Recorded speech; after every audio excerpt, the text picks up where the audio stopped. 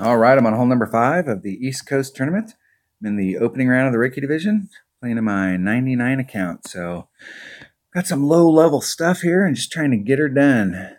Now, with my upper level account, I come at this with a Saturn and a Navigator. I'm trying to bring it back to the hole, but I don't have quite as much backspin here. So I'm gonna do my other shot with a backbone, where I come down further down into the deal, and I'm trying to bring it up to the cup. It's just another way of coming at it. I see a lot of people play this shot on this hole, and it's not a bad way to come at it. I think I can get it done with a nav.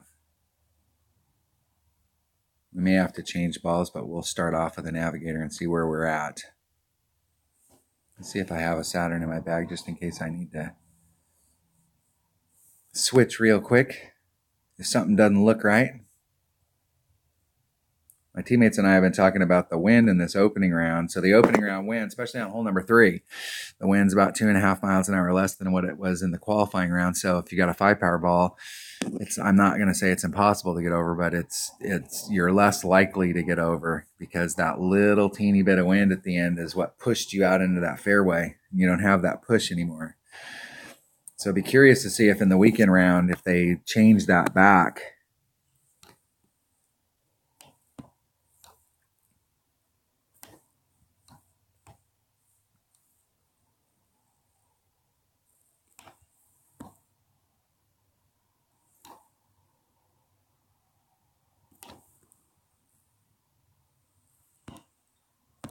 All right, 2-9.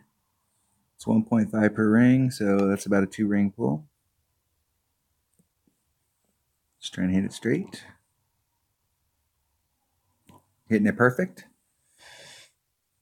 See if it'll hit that hill and bleed off down to the hole. Just got the angle just a little wrong. Its stopping spot. Because when it runs down the hill, it wants to run. It doesn't run straight down. It actually runs, it comes back towards you a little bit. And so you got to be a little bit farther, a little bit past the cup so that when it hits and it rolls back down the hill, it'll come back to it. So go back and rewind that video and see where it hit, where the landing spot was. And you can work that number to be just a little bit farther back.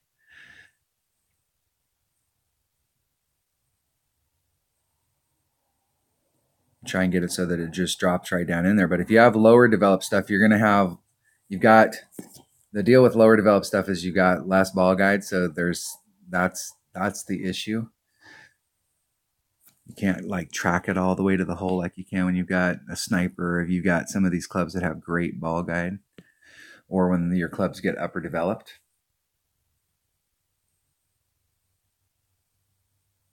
So you have to look more for references on the course with the guide that you have. So like looking at like the second bounce or the third bounce or the first bounce and like where it's at on the cut, the green cuts.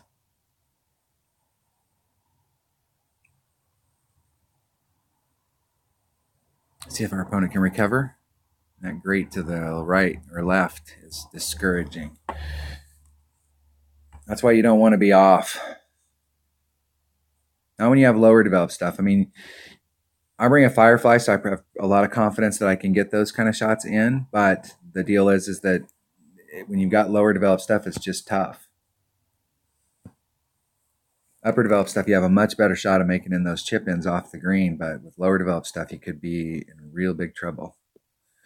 All right, that was hole number 5.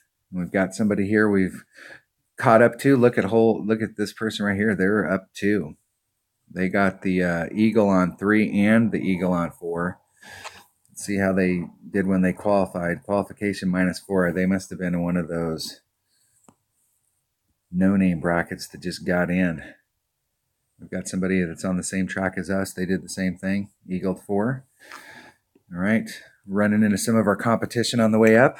All right, that was hole number 5 of the East Coast tournament. Thanks for watching.